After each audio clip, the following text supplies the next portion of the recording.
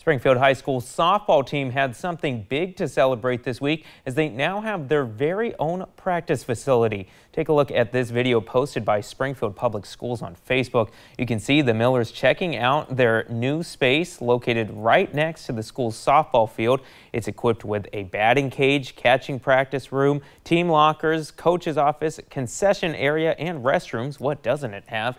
The girls are making good use of the new facility, practicing all this week to prepare for a tournament this weekend at North Eugene High School.